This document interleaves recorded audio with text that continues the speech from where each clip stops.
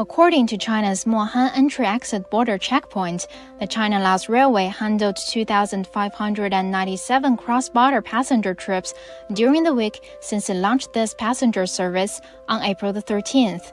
During this period, the Chinese border town of Mohan, southwest China's Yunnan province, logged 1,154 outbound trips and recorded 1,443 inbound trips. A Laotian student who is studying in China's Kunming praised the cross-border passenger service on the China-Laos Railway for its convenience. 中老铁路很方便，比坐汽车方便了很多，还能非常风景。